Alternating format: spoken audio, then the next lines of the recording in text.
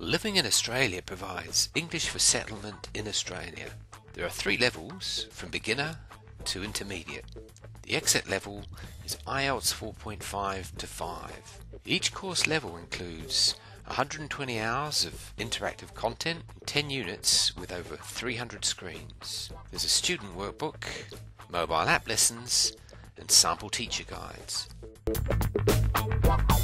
Welcome to Living in Australia, an interactive online course for learners of English at beginner, pre-intermediate and intermediate levels, which helps learners develop the language and cultural skills needed to settle in Australia and participate fully in social, community and workplace activities. Living in Australia covers important everyday topics, from shopping, sports, hobbies and travel, to work, weather and the media, as well as communication skills, from introductions, greetings, questions and answers, to more complex exchanges. The course develops all areas, listening, reading, speaking, writing, as well as dealing with the pronunciation and language structures needed to understand basic conversations and instructions, ask questions, talk about familiar topics, and take phone messages. Living in Australia is based around a series of video, audio, and written texts, such as in this unit, dealing with presentations and giving talks. Interest is built through introductory activities, and vocabulary is presented before learners develop receptive skills with tasks related to the text. Part of my job involves looking after these guys, the koalas. Every day, I have to clean up after them. This allows learners to explore areas of cultural and everyday interest, dealing with Australian society, history and free time. A contextual framework for communicative skills development is provided, so at the same time as gaining important information about life in Australia, the learner's language skills are developing steadily. Follow-up stages in Living in Australia units focus on the construction of common oral and written texts. I'm doing my second year of a Bachelor of Science in IT there. The oral texts are based around familiar conversation patterns, like talking about yourself in social settings, dealing with transactional encounters for Australian shops and services, and workplace conversations, such as giving and receiving instructions. Written texts include the types of written texts needed in daily life. These include everything from filling in forms and applications to different kinds of letter writing, notes, messages and emails, as well as employment-related writing like job applications.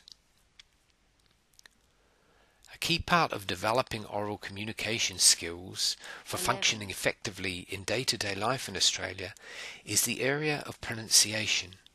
Tomorrow. Afternoon. The importance of pronunciation in lifting both comprehension and comprehensibility is reflected in the wide sweep of coverage for this area in Living in Australia. Both discrete elements, such as syllables and word stress patterns, and connected speech areas, such as intonation and sentence stress, are dealt with. What's the matter? What's the matter?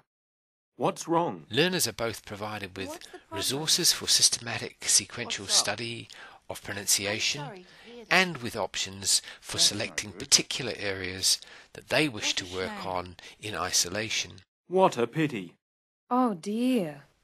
They hear a wide range of voices, accents and speech types of the kinds they are likely to come across in day-to-day Australian life. Reference sections and notes provide an easy access support here as well. Language skills are drawn together through a range of fluency-focused tasks. These scaffold learners through planning time and practice of specific techniques and parts of the interaction, and then build into longer stretches of conversation. Sample answers are also provided. Models and examples deal with the types of communication challenges faced by new arrivals in Australia who are also engaged in developing their language skills.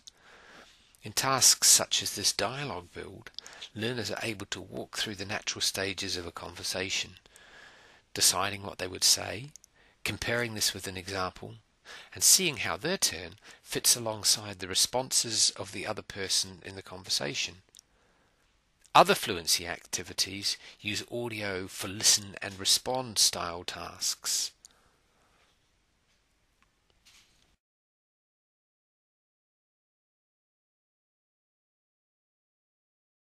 There are also read-along dialogues based on conversations learners have already worked with. How are you? Really good. Welcome back. These activities are often based around everyday informal conversations.